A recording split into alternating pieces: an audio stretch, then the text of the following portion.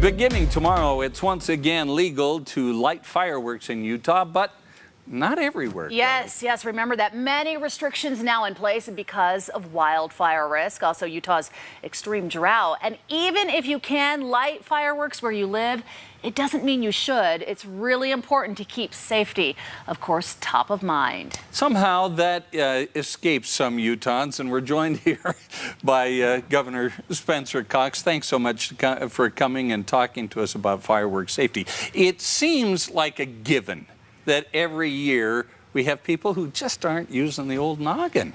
Well, we're hoping that this celebration will be different, and that's why we're asking people to be much more careful with their firework usage. And in fact, we've decided as a family we're not going to light any fireworks this year. We're going to see the professional shows. They're amazing. We just don't want to take any chances. It's so hot right now, so dry right now. We've had some monsoonal moisture, but the chance of fire is very, very high, and we want people to have a happy 24th of July. Exactly. Nothing like ruining a celebration with a fire or an injury. You know, Governor, a lot of cities had restrictions in place for the 4th of July weekend, and since that, they've expanded restrictions. What sort of recommendations were you providing cities, if any? Yeah, so what we're asking people to do is to check your location. If you really feel like you have to have fireworks, check your location, make sure they're legal. There are many places in many cities where they're not. They are illegal on any state or federal land right now. Any of our national parks, state parks, illegal anywhere. Most counties, they're illegal as well outside of the city limits. So please check and make sure. And then again, if you're going to do it, be extra cautious. Make sure you have water near water resources right next to you. Make sure you're not lighting them off anywhere near dry brush or trees.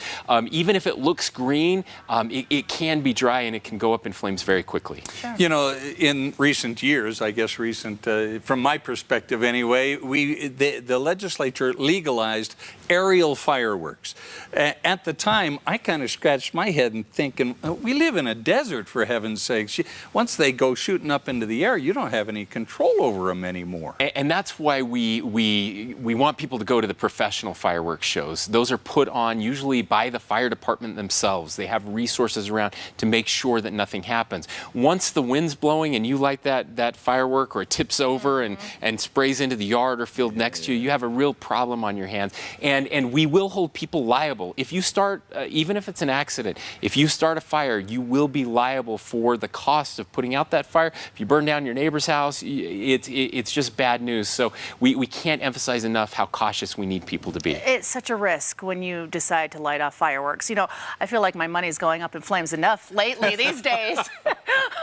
Fireworks, they're a huge expense, and there are plenty of free shows around the entire state this weekend that people can go and enjoy. All over the place. Look, we've had about 600 fires this year. It's actually down the last 2 years. So Utahns are listening. Good. They're doing a much better job. We believe that we reduced 500 fires last year because of people just being smarter about it. We're hoping to do even more this year. The fire you don't start is the best of all. So Yes. just please be cautious. Yep.